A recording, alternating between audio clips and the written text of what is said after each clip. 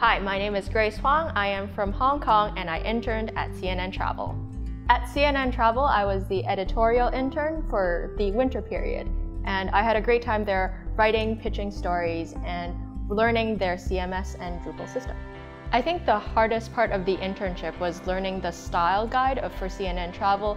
You have to hit a really right mark between being smart and savvy, but yet not too authoritative that you're telling people what to do. At the JMSC, I think it was very helpful to take online journalism classes, and the reporting and writing classes were very essential. As a recent graduate, I think I don't have a lot of journalism experience, and taking those introductory classes really set a very good foundation for writing and reporting.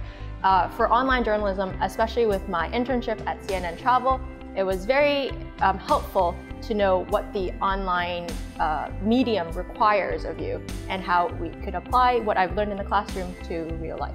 For future students of the JMSC, I think it's very important to write a lot even though it might not be very good at the first try.